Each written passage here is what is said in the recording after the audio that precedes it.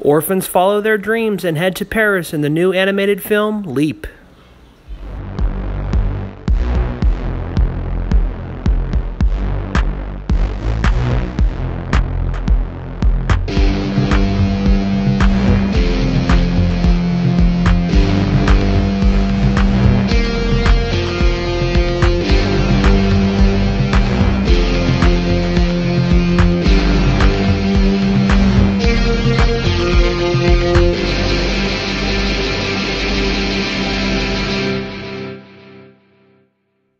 Hey guys, welcome back to another episode of Howell's Hollywood Reviews. My name's Russell, and if you haven't already, to subscribe to this channel, click the subscribe button down there and click the bell icon. You'll get notified when I release new information like new movie trailers, new movie reviews, new top 10, anything new on the channel, you'll get notified first thing.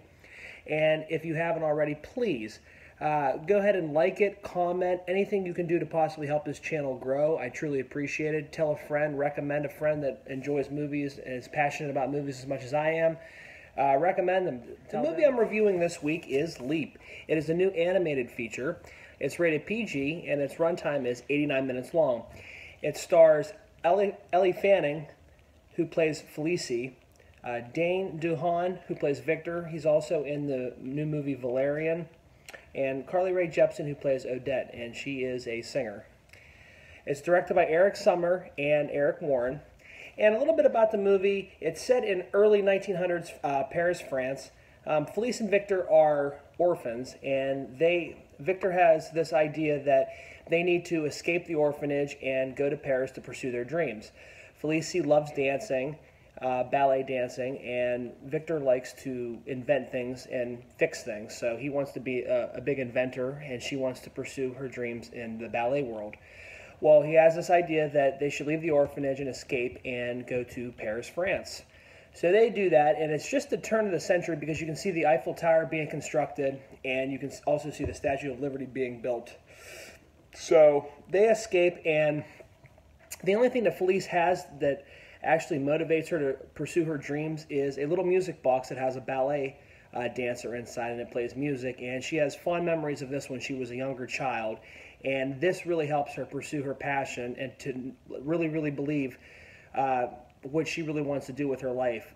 Felicie runs into an older lady named Odette, who's played by Carly Rae Jepsen, and we find out that Odette used to be a ballet dancer herself, and she was a very good one from what we find out. Well, with a little guidance from Odette, Felicie and Odette form a friendship, and Felicie helps Odette clean because Odette, now that she has injured herself and she can't dance like she once was able to, Odette ends up cleaning houses. So she cleans the house of this rich bureaucratic woman, and she has a daughter who's also trying to get into the Paris Opera Ballet that she finds out. Well, a letter comes in the mail while Felicie's character is working or leaving the house, and she takes it. Well, it was a letter saying that Odette's daughter, Camille, ended up making the Paris Opera Ballet. Well, Felicie ends up taking the letter and poses as Camille to have a shot to finally follow her dream and become a ballet dancer.